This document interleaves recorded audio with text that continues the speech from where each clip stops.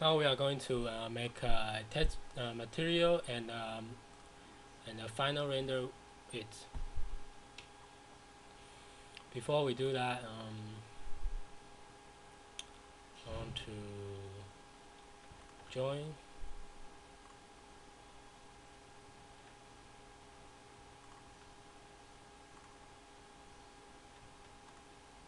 join these two surfaces together with the power join function.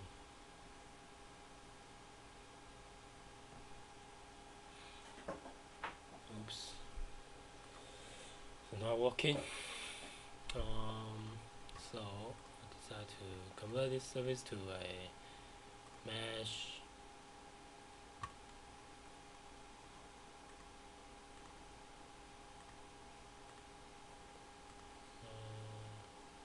Before we convert it to mesh, I want to change the tessellation preset to high and convert to mesh.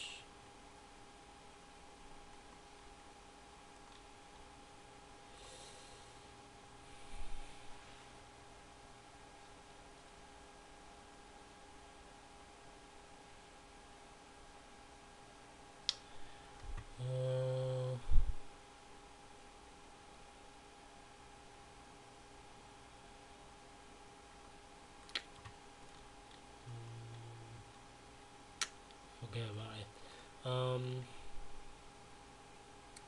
Select this object and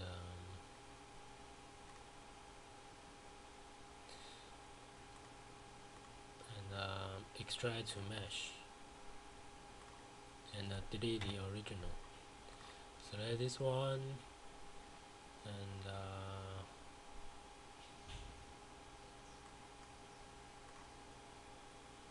extract to mesh and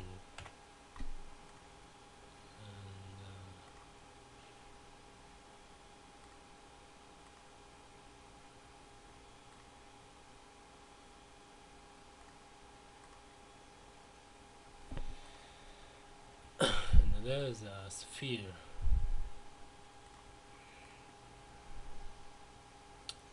And extract to mesh.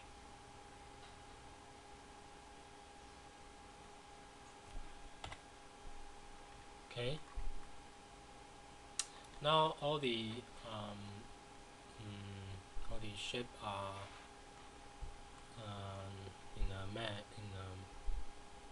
meshed. Okay. Now I'm going to render this with final render, CBus final render. So I have a preset for the final render hyper GI. So I load it with hyper GI and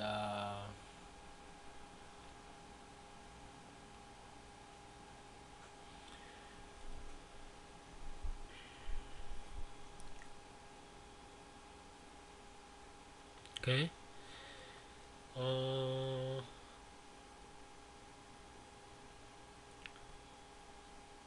Apply a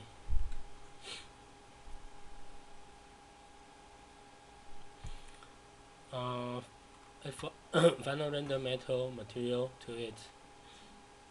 Change color to a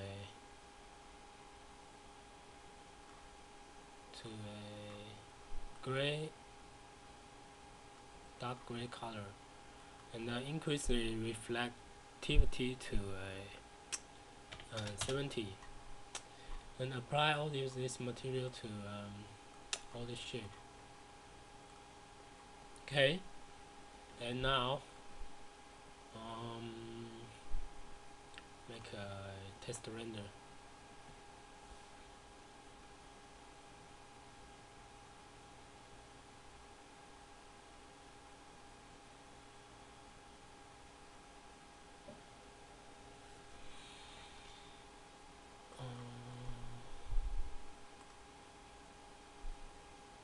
This seems to be very dark, and that is because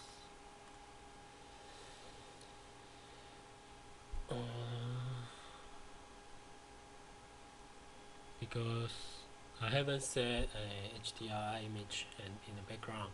So under the global illumination and choose the bitmap HDR and click and drag to a material ball. And now select the bitmap and there's one HDRI. I have already test it. It's good for this scene. And then now let's make a second test render.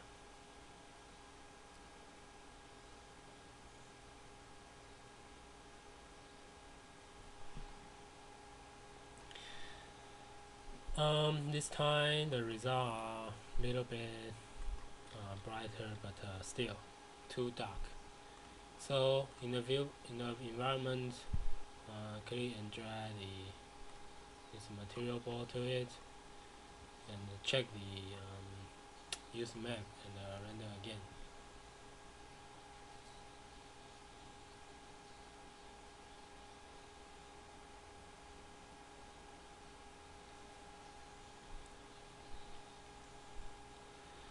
So this time the results are much better.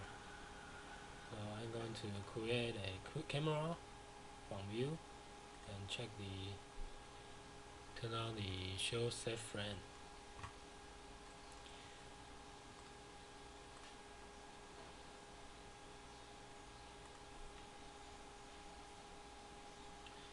And then I'm going to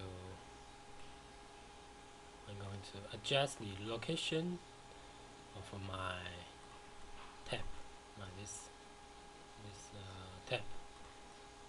Okay, and make another test render.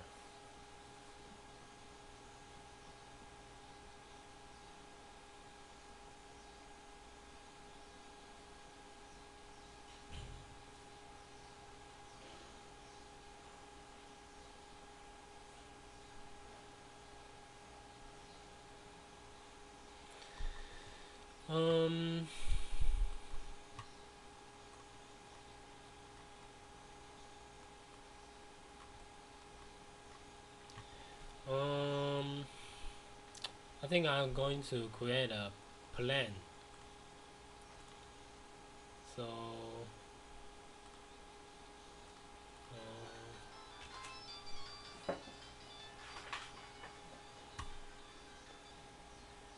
and create a plan.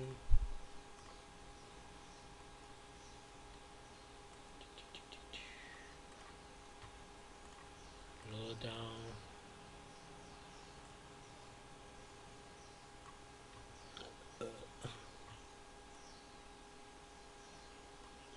Increase the size.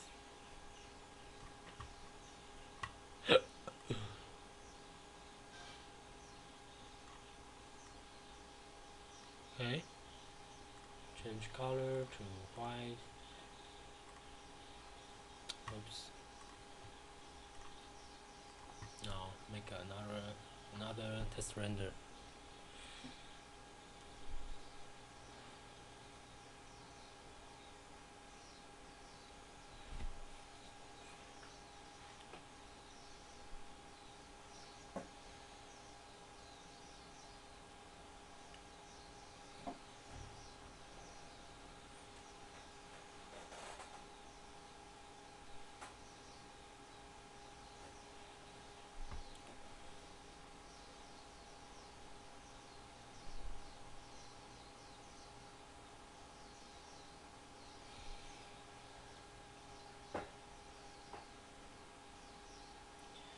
And because I set the render method, the rendering engine to HDRI,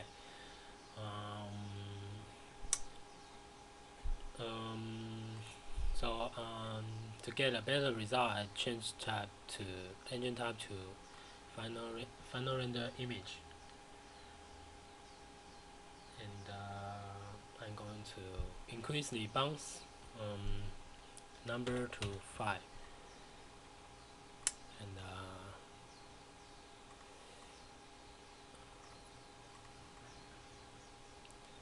let's make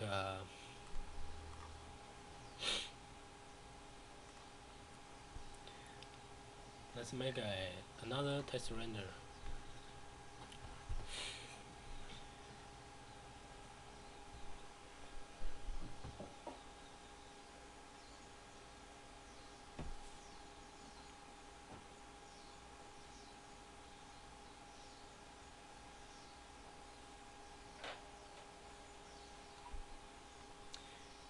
And I think I can reduce the skyline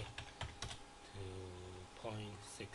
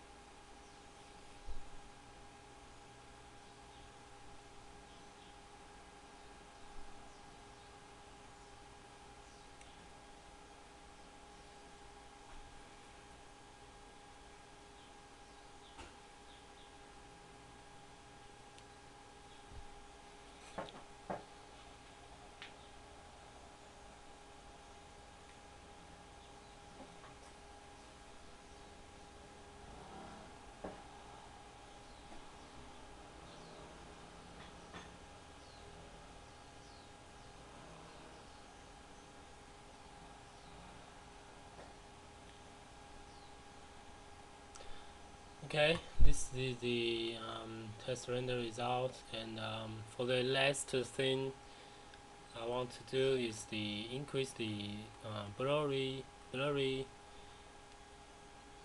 amount of the metal material to 80, and sample to 32, and this time I want to turn down the anti-aliasing and make a final render.